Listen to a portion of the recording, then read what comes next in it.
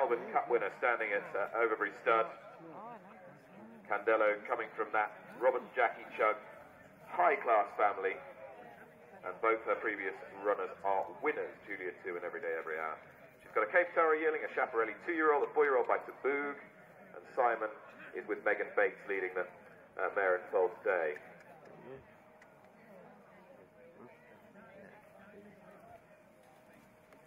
That's 20 to welcome the first Dunedin foal to the Foal show.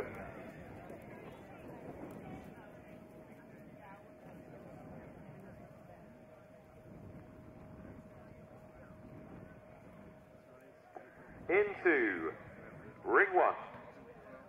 This is Speed Bonnie Boat. And her foal by Cape Tara. He's a colt foal, 21st of March. It makes him amongst the younger ones in this class. And he's owned and exhibited the truly brilliant steeplechaser Dublin Flyer.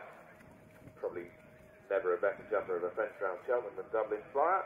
And he was trained by Tim Force. And this is a colt by Cape Tara in ring 1.